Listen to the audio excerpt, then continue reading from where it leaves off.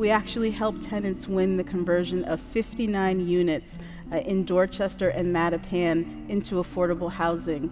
Without our organizing, these 59 families certainly all would have been displaced, and these buildings would have been converted into luxury housing. In working with an ad hoc planning group on the occupation theme, discussion turned to the many possible ways we might view the idea and the experience of occupation, including questions such as, what does it mean to occupy a city or neighborhood? Who decides who can and cannot occupy a city or neighborhood? And conversation turned to the work of Boston-based housing rights organization City Life Vida Urbana. I'm so glad that we're able to hear from City Life's executive director today about the organization's work, and I hope through today's presentation we may gain insight into how City Life's advocacy work around housing intersects with other historical and contemporary issues for our city. And now I'm pleased to introduce the Executive Director of City Life, Lisa Owens, who will share the story of City Life's advocacy for housing rights in Boston since 1973. Lisa has served as Executive Director of City Life Vida Urbana since 2014. Previously an adjunct faculty member at area colleges, she has taught courses on structural racism and U.S. social welfare policy and nonprofit management and leadership. An educator, community builder, and longtime Boston resident, her previous positions include Executive Director of My Town, Inc., and Program Director at the City School, a Dorchester-based nonprofit that trains emerging youth leaders with a passion for social justice. Lisa has a Master's of Science degree with a concentration in organizational management and leadership. Please join me in welcoming Lisa Owens. Again, my name is Lisa Owens, and I'm the Executive Director of City Life. And today, so City Life, as you'll learn about, is a 45-year-old social justice organization that focuses on anti-displacement and fighting for working-class community control of land and housing, and fighting for the right to make decisions about the very basic issues that affect working-class people's lives. We are known locally and nationally for our commitment to building the leadership of working-class people, and specifically building the leadership of people of color in the city of Boston. And we are so proud to be celebrating our 45th anniversary on May 19th, on Malcolm X's birthday, just to sort of culminate this rich, rich history of social justice that we are part of. So today I'm going to talk a little bit about the social movement context that gave birth to City Life, our early work and accomplishments, and finally, a survey of our organizing methods over the past 45 years. So a little bit about our context. City Life was born in the 70s, and we can think of the 70s as a decade of struggle. So there were so many single issue and multi-issue organizing and social justice movements that were flourishing in the 70s. I think it's really interesting to take a look back and to see kind of the breadth of organizing that was happening. So in the 70s, we in Boston were right in the middle of fights around busing and school desegregation, and responses to the violent attacks against Black families and Latino families that arose in the middle of those struggles. There were multiple community support committees to defend racist prosecution of Black and Latino families, related to trumped-up charges because of political organizing and often because of workplace organizing. We had a strong anti-war movement in the 70s. There was a strong prison reform movement. There were workplace fights and labor organizing across the city. There was a struggle, this is really interesting, there was a struggle for the rights of undocumented workers in the 70s. And so as just a brief example, in the mid 70s, in 75, INS raided Beth Israel Hospital, targeting Haitian workers. And there were a series of workplace raids and individual sort of targeting of Haitian activists, which led to a major demonstration of solidarity among international workers, Haitian, Dominican, Chinese nationals, and U.S. workers coming together, linking workplace and anti-deportation. This was also a time of boycott and divestment movements. So we remember the early movements around South Africa, but also here locally, organizing in support of workers, the Farm Workers Union, for example. So this was really a rich, rich time in social movement history in Boston. And city life was born kind of in the crucible of this struggle. So city life, Vida Urbana, as we can see, originally was called TAG. So we were called JP TAG, the Jamaica Plain Tenants Action Group. And in a minute, I'll click through some slides that kind of show the breadth of our organizing methods. But what's important to know is that we began as an all-volunteer grassroots group of residents in Jamaica Plain, and we organized at that time largely around 3 issues: tenants' rights, worker and labor rights, and education. Our very first project was the Jamaica Plain Weekly War Bulletin, which was published during the height of the Vietnam War. Housing emerged as an early organizing area. There was an acute shortage of apartments. So really, let's try to paint the picture of what housing looked like in the 70s. So our volunteer activists noticed, as they looked around, an acute shortage of apartments, worsening building conditions, higher rents, a replacement of homeowners by speculators, urban renewal, gentrification at the expense of working-class residents, many of the same issues that have circled back around now in 2018.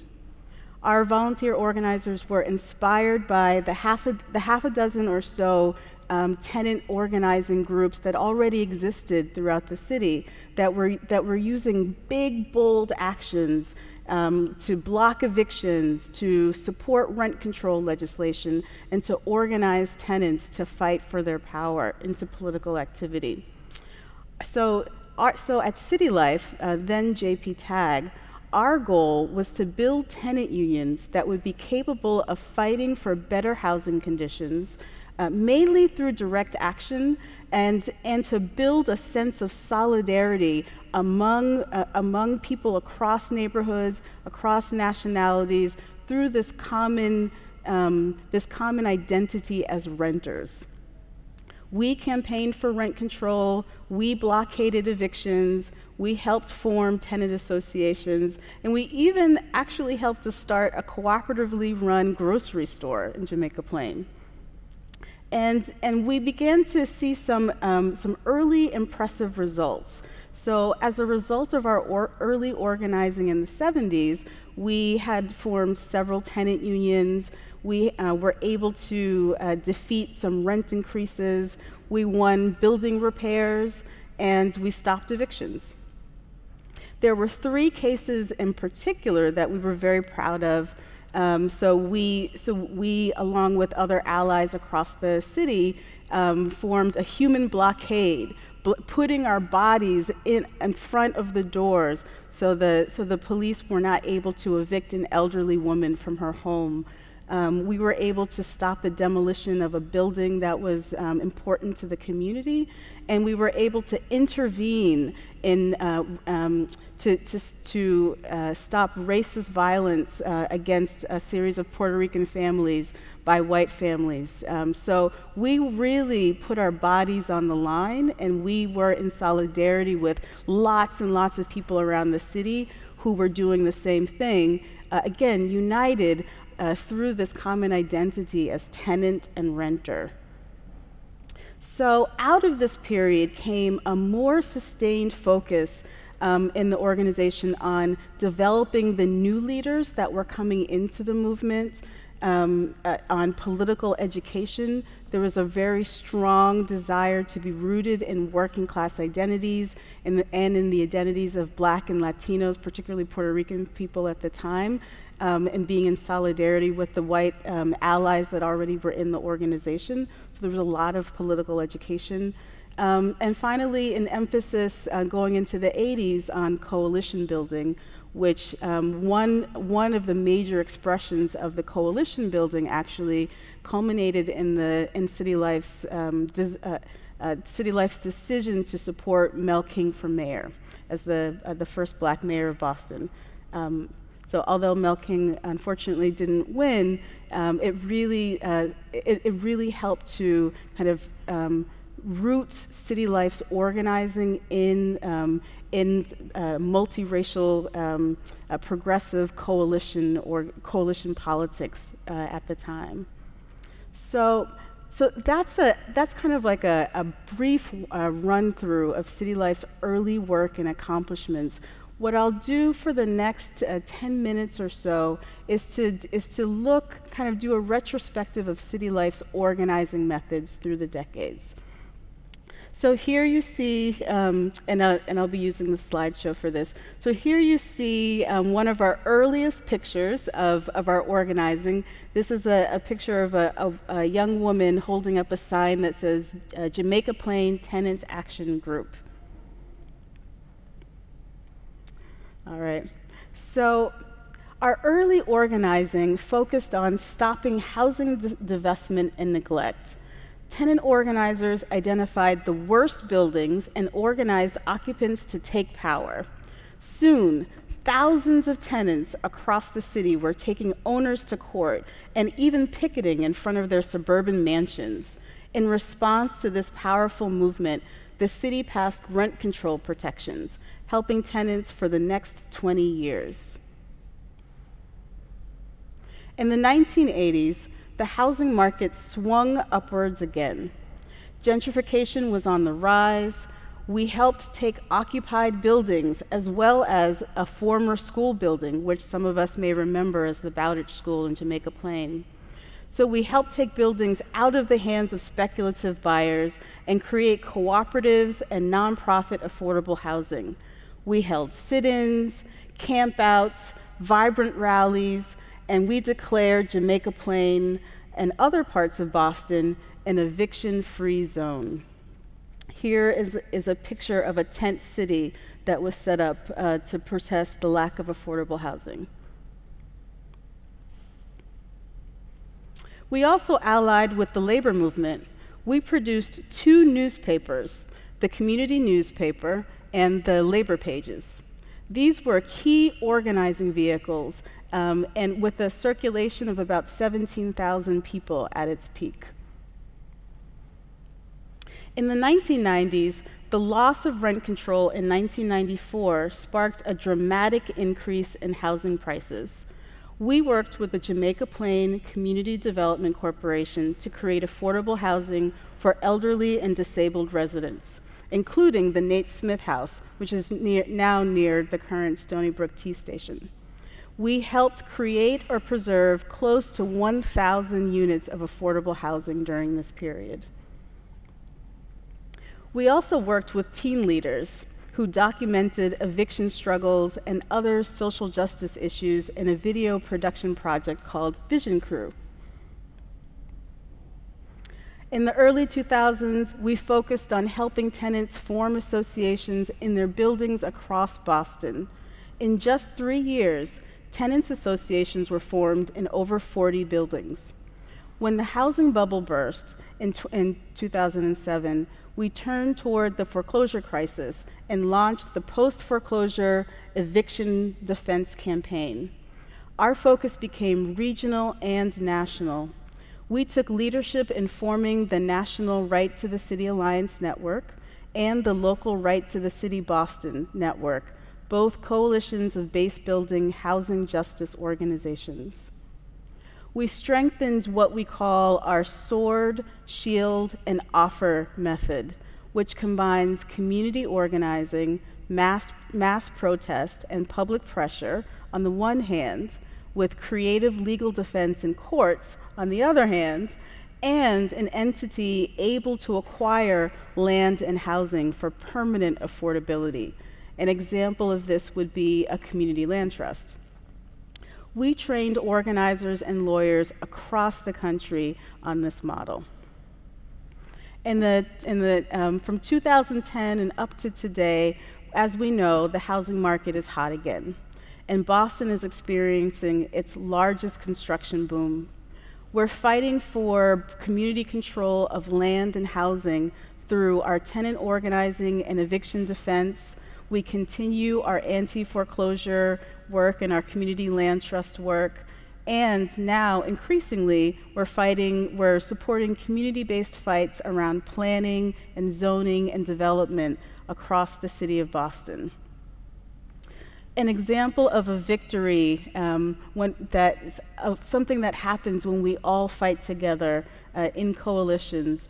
In 2016, through our organizing and through our partners with community development corporations, with neighborhood associations, and with the city, we actually helped tenants win the conversion of 59 units in Dorchester and Mattapan into affordable housing.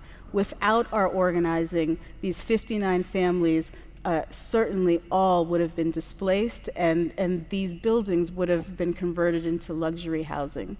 So we're very proud of what happens when tenants come together with their residents and with their allies in the city. Currently, we're also campaigning for the Jim Brooks Community Stabilization Act, which will help Boston renters know their rights, help the city collect eviction data, and protect homeowners from eviction post-foreclosure. And through a combination of direct action, which we call the SWORD, legal defense, which we call the SHIELD, and nonprofit real estate acquisitions, which we call the OFFER, we're taking housing off of the speculative market and converting it into permanently affordable housing. All of this is possible because of the work of a handful of volunteer tenant organizers in 1973 who decided that building working class power for social justice, connecting the struggles of housing and immigration and labor and international solidarity and women's rights together would ultimately lead to a vibrant movement that was able to create true systemic change for all residents of the city. We're very proud of the work that we've been able to do, and we are looking forward to 45 more years of social justice organizing. So thank you very much. I'm curious about the concept of and the term rent control, because you mentioned well, I was interested in the image of the little boy holding the sign that says less rent, more control. And I thought, well, that's so interesting because we think of those two words being one term that sort of embodies the two, kind of the combination. So I was just curious, because I feel like I've always, like, as long as I can remember, I've known that term and I had an idea what it means, and I know about some of the history of sort of how it went away in a lot of places. But I don't know how did that term and how did the phenomenon of rent control start? Well, I think it's important. I'm going to scroll back to the young boy, less rent, more control. So I think it's interesting to note that this sign, as I read it, based on what I know of the organizing that was happening in the 70s, this is both talking about the exorbitant rent increases that people were facing, and the horrible building conditions that lots of people were suffering. Remember, this is also around the time when building arson was rampant, and it was very dangerous, right, to live in these buildings. So the less rent talks about, I think, is a shorthand for that reality that our people were facing, and more control speaks to our desire for not just a control of rents, but also a control of land and housing, the ability to have a say over the day-to-day decisions that impact our lives, having a say around planning and development, having a say around whether or not my community deserves a grocery store or 5 more liquor stores, having a say about policy that would redress some of the wrongs that happen because of redlining, right?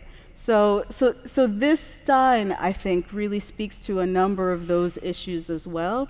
It also obviously speaks to the rent control campaign that City Life was part of, was one of many, many, many groups around the city fighting for regulation of rents to kind of speak to the reality that people were facing, which was, deteriorating building conditions and accelerating rents was just untenable for working class people. Following up on that discussion, it seems like the real estate industry is opposing even the most modest things.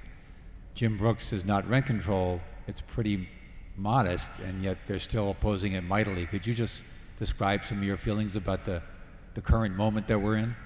Yeah, so I think we can see a lot of parallels actually between the conditions that gave rise to JP Tag in the 70s and the conditions that working class renters and low-income homeowners are facing now.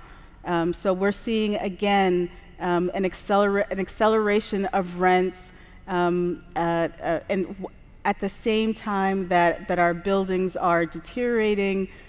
Speculators are taking control of housing away from low-income homeowners, right? And sort of creating a condition where nobody can afford to live in the city anymore. And that's leading to not just rampant speculation, but also a massive displacement crisis. And the crisis, although we feel it weekly as more and more people come through our doors seeking help from evictions and exorbitant rent increases, the city actually does not have a way to track the crisis that we're currently in and that we have been in. And so City Life, along with 40 different organizations across the city, including lots of neighborhood groups, have petitioned have a home rule petition that we call the Jim Brooks Community Stabilization Act. That act would do, as you were saying, very modest things. It gives the city a way to track the evictions that are happening across the city so that they can have real data to create policy and programs to address the displacement crisis. That, excuse me, that very modest piece of legislation has been, we have faced tremendous opposition from the real estate industry and by the people who are in elected office who unfortunately are beholden to the real estate industry. And you might ask yourself, well, what could people possibly have against tenants knowing their rights and the city being able to have some data by which they can create better policy and more sound programming? And really, the opposition has been filled with lots of things that Jim Brooks isn't. This is not rent control. This is not an evil plot to overthrow capitalism. This is an opportunity for the city to get some really good data. But we are seeing that the real estate industry is very, very scared and is pushing really hard against this modest piece of legislation. And I just think that speaks to the power of our movement. And it speaks to the importance for us to really build upon the solidarity that we've been having a lot of success with. Every time a building wins a negotiation with their landlord to have a fair rent increase and to get their building conditions taken care of, that inspires a building across the city, and that inspires a building in another neighborhood across the city. That builds solidarity, and that solidarity builds power. So, so I am taking heart. I know that this opposition means that we are strong and we need to get stronger. So it just gives me motivation to continue fighting to organize tenants. So I feel like a lot of what you spoke to is, reoccurring themes over and over again, the same kind of struggles every couple decades or so. How, in recent years, have you felt the need to kind of modernize the approach that you guys are taking with influences from maybe social media or just how news gets spread? Have you guys felt that at all, or felt the need to change for that? Yeah, that's a really great question. I think at the core of what we do never changes. We organize working class tenants and homeowners in the city to be able to stay in their homes, to work together, to support each other, and to change policy, right? So that we don't have to keep going building by building by building or issue by issue, right? And as we are exposed to more tools that enable us to reach more people, like social media, we really try to learn. So an example of this is about 4 years ago, we hired a social media and communications person that has been able to create a small following. So we have about 5,000 people across the greater Boston area that follow our work, and of those 5,000 people, somewhere between 200 and 300 people consistently come out when we do actions. This group of people also have made themselves available as volunteers. So we've got a really great network of people that I think have come out of both the door knocking and the social media, who then train themselves to be canvassers. So we have more people knocking on doors. We have more people who are able to lead the weekly tenant meetings. We have more people who are donors who are giving to the organization. And we have more people who are sharing this information about your rights and how to fight within their own social networks. So, we are still young at this. We're still a baby, but we are seeing some modest success. Thank you for the question. Yeah. After 45 years in a fight, how does City Life keep folks coming in, or when do they charge those folks? How do they keep that message going on after all these years? Yeah, it's a really great question. How do we keep people coming through the doors?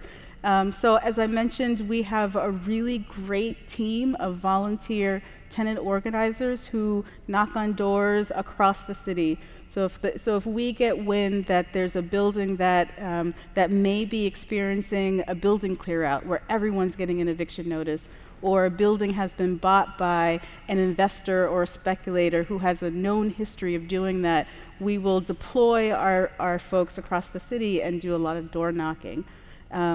Social media is another way that people hear. Word of mouth in general is the way that people hear about, someone, maybe my cousin, came to City Life and was able to negotiate a fair rent increase, and now she tells her cousin or she tells her friend, right?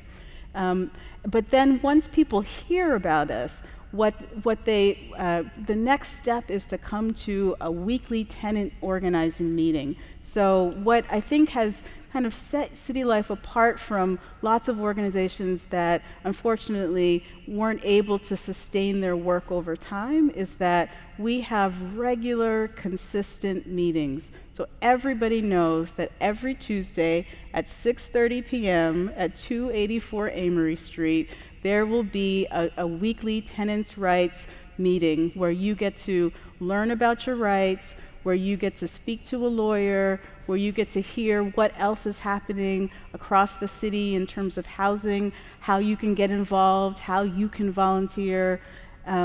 Everybody knows rain, shine, sleet, holiday, we are meeting. And that kind of consistency builds a loyalty over time. And it also creates a space for other groups that are not housing but are immigration or labor or women's rights to come and also educate our members about what's happening. So our consistency, I think, is what has helped us stand the test of time.